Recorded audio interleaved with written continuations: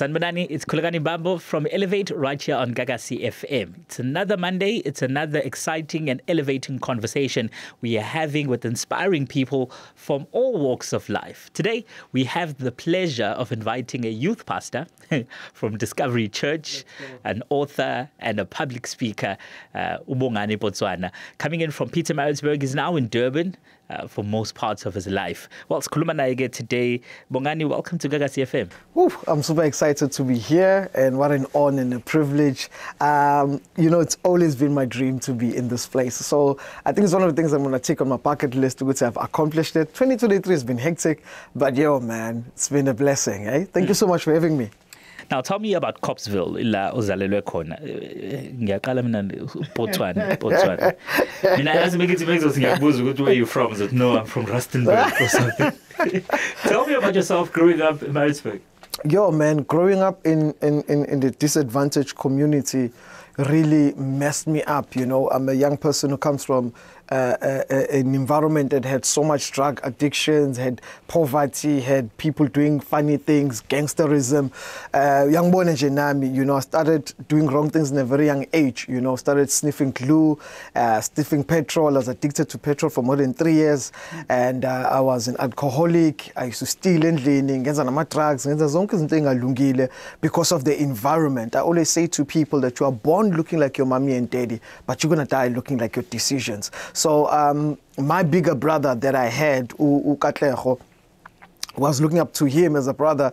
Samsuse makaya ilisuthu wezohlala nathi mefike hlala nathi, joined the wrong environment, joined the wrong people, and he got shot beyond recognition, washona, and people predicted that I'm going to be just like my brother. So you can tell that the environment that you get brought up into can really play a very important role in shaping your mind or destroying your mind. Now, it's easy to succumb. It's easy to become what the environment is shaping you to be. You easily assimilate. But you said something now, decisions deciding destiny. Definitely. What sort of decisions does one make to ensure that their life, whatever it is, Copsville, Newcastle, wherever it is that you are, that the environment that you are in, you pull yourself out. Decisions or I think the most important thing is one of the things that we take for granted, school. School is one of the things that actually takes you out and helps you to make better decisions, and also environment like NPOs, organizations, churches. Those environment actually help us because I was helped by a church organization that helped to shape me to become the person that I'm at, and that help you because people are doing one thing, is to try to fit in, is to try to please people, is to try to also, we have a crab mentality, more fucking kalankala with baguette, and you try and help one to come out. So you have that mentality, if you try and become successful, if you speak eloquent English, if you try and say, I want to pursue this, there's someone out there who's going to try and pull you down and remind you of your past. That's why I always say to people that your past is a place of reference, is not a place of resident. You don't need to live there anymore, but it's a place to say, well, hey, I've been there, done that, got the t-shirt, but I'm moving forward. Talking about now the drug addiction, the alcohol, the petrol addiction, and many other things. Soon we are getting into 16 days of activism. In your view and take, would you say that substance abuse exacerbates the issue of abuse emakhaya, perhaps from abazali, or rather abazali yakubantwana, or even abazali bebotwana? Yeah, one of the things about communities that we get brought up into is Joang Shilo. Some people, they don't know the importance of mental health. They don't know the importance of going for counseling. So that's why, hence, they find themselves drinking. Hence, that's why they want to numb the pain, but they forget that with the same environment, they're going to go back to the same pain. With me, it's a funny story. Lega petrol. If you sniff this thing, you're going to get high. Mind you, I'm just a young boy. And then I just came back from a stall. His words became to play in my mind. Would say, hey, if you sniff this thing, you're going to get high. And by me sniffing that, I got hooked into it, you know. And because now I was going through a lot as a young boy, playing soccer, parents not showing up in my games. So I'm trying to find myself, you know. So I'm trying to find myself, and then all of a sudden I found a friend which was substance abuse. So some people, is not that they love the substance, is the fact that they don't have anybody to cry on. They don't have a shoulder to cry on. What is lacking. It's what's lacking, you know. So that's why most people and most young people find themselves abusing these things, is because they need somebody to say, I'm there for you. So when they open the fridge, the bottle is saying, I'm there for you. How did you get out of that particular space? You know, the funny thing, I was in, so I mean, I was like, Gagasi, I stayed with a lot of crazy guys. One of my friends, his name is Fortune Waganzaka. He was umzalwane, you know, loved the Lord and involved in youth ministry. So I mean, my friends, we went out to drink. It was a Saturday, Sapuza. Let's go to Puza. They actually put a drug on my drink because your friends, my friends, these are my buddies, these are the people that I'm saying, Ikazlam, Ulova, you know, they put a drug on my drink. I passed out. I lost my front teeth, you know, vomited blood, my face was swollen. They stripped me naked, they took pictures of me. People that I trusted, they made fun of me, you know, and the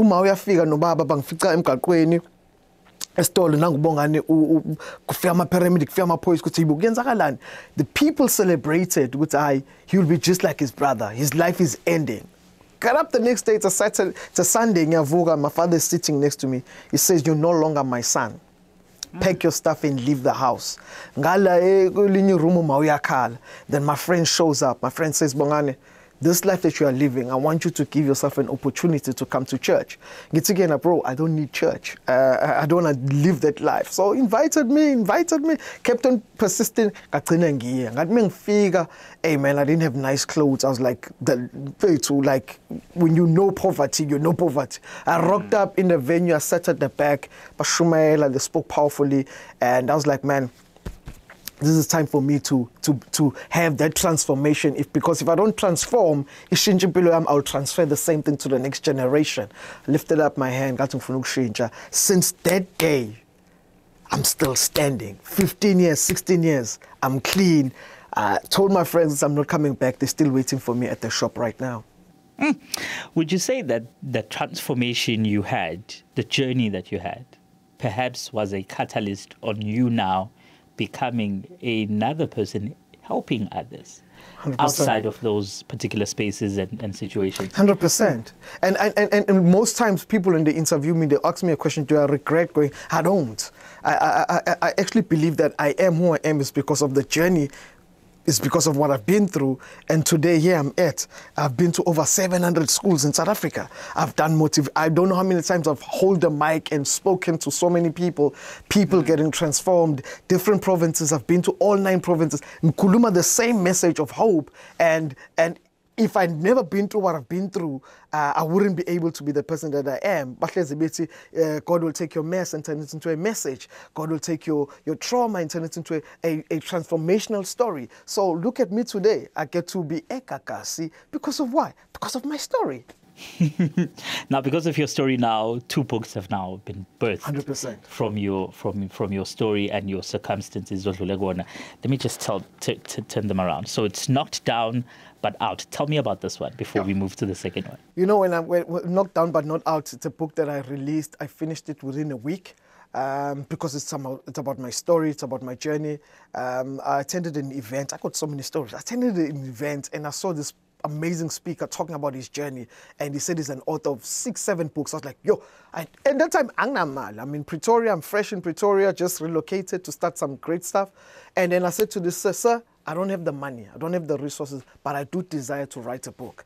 And I was in school, I couldn't read and write. I failed matric. You know, I'm one of the students who never even came out of the paper, you know, but I stayed consistent. So Knocked Down But Not Out talks about a young man who was persistent, who didn't allow somebody to say no. I always say to people, no, The word no means next opportunity. It means start again. It means knock on another door. Don't look at that door as the end. I'm a person who says, Knockdown talks about when people put a full stop, it's a beginning of a new sentence. It's not an end of the sentence. So I'm that young person in Khulekani Mbambo. I speak about my life. I speak about my addictions. I speak about my family. I speak about what I've been through. Then when I told that, said, Bongani, I charge this certain amount, but because of your persistence and your hunger, I'm going to do it for you for free. And today I'm an author because of that opportunity that I took. Yeah. So tell me now about the second book. This is an exciting story. Tell me about the second book, speaking about now public success, referencing also private failures. How important are private failures in your journey to ultimate success? You know, if people don't understand that private failures actually help us to become public success, Sqwalela Bantu wanting to be so good on Instagram, wanting to be so good out there in a public space, in any social media platform, but deep down in their hearts, they're not dealing with the scars. What you don't confess will torment you. What you don't heal from will destroy you at the bigger platform. Coming to Public Success, Private Failure book, the funny story is, I'm a person who believes in vision board. I had a vision board in my life. I said, one day I want to have a car. I've written down in my vision board, one thing is with community work, public success, private failure. I'm busy in a community work, transforming young people to Chris. I'm looking for a place just to wash my hands and stuff like that. I see you guys are busy with what's happening here. I'm a youth pastor, I'm leading a group of young people. I'm in Pretoria. So he sees me doing this amazing stuff, and I thought, sure, continue doing what you're doing, guys. Program is young man, can I have your number? I love your passion, I love your zeal. Just meeting you for 5 minutes, I've seen that you have a vision. Public success, private failure. 3 weeks later, that man buys me a car cash. Stranger out of nowhere, didn't know me, but saw my passion, saw what I wanted to do. And I always say to people, the 5 Ps, proper planning prevents poor performance. You cannot be a public success and a private failure. Because your private failures, you gotta make sure for every trial and tribulation that you go through privately, you use that as a stepping stone publicly. So it's now learning from the stumbling blocks and using them in your journey of life. 100%. You cannot be, I always say to people, no matter how gifted you are, how talented you are, as people, we all gonna go through trials and tribulation. What connects us all here in this world is pain. And if you don't know how to deal with the pain that you are going through, the pain is going to deal with you. So public success in a nutshell talks about leadership. That's where actually, I never thought I'm going to write a second book. I wrote it during the heart of COVID. And for me, COVID actually helped me to document some of the stuff that I've been through. I was able to inspire so many people during COVID. Because why? I understood in the darker room, kunabantu abafuna uqhuma isikhathi singakashayi, kunabantu want to be successful but they don't want to pay the price. You're looking at somebody, I've pegged chairs before, I've been a garden boy before, ngidlile emgqomeni before, but those things that I went through, now they gotta pay me now as I enjoy my success. I'm definitely elevated. I'm definitely motivated. I can listen to you for hours. But what did we have to say to a person, as I said earlier on, their life is still in shambles. They don't see a way out. What would you have to say to that person? I would say to that person, whatever situation that you are going through right now, make sure you go through it properly. Let me repeat that again. Why is Bongani saying this? Make sure that you go through it properly, because every storm has an end. The sun will come out. One day when you're sitting as a CEO, one day when you're sitting and you're a boss, you'll remember where you come from. Today, as Bongani Putsoane, trust me, what I've been through has taught me so many things. I've been rejected. I've been told that I'm a failure. I've been told I'll amount to nothing. I was told by teachers, not coming out on a newspaper. I was told so many things. But I told myself that one day I'm going to make it. Now that I'm on top, I know how to treat people right because of my storm. If I never went through what I went through, I won't be able to treat people the way I treat them today. So whatever that you are going through, Don't stop knocking. Look for a mentor. Find somebody to mentor you, to journey with you, to shape you, to help you to become the person that you want to become. And then one day when you sit in that boardroom office, you'll be smiling and say, I come there, but look where I am now. And then you'll open the next door for the next generation. Go out there, inspire and impact and influence the next generation. Well, that's Elevate right here on Gagasi FM. I have no words after that. So, mangasengithi ngiyakhuluma ngabe ngungomiyayona. Thank you so much, Bongani, for joining us and coming through. Author of 2 books. It is Public Success and Private Failure. And then another one, the first one, Not Down But Out. Where do we search, find and follow you, and where do we get the books? So it's very simple. Like the sir said earlier on, if struggling with my surname, I'm going to spell it to you. But the E must be found. Yes. It's Bongo. So my name is Bongani Putsoane in all social media platforms. And then you can contact me on 083-993-4046. And then you can reach out to me. Then you can get the book. The book goes for $250. But trust me, it's going to really transform your entire life. Make sure you get the copy. That's Bongani Putsoane, right here on Elevate on Gagasi FM. Be inspired, be motivated, and definitely be elevated.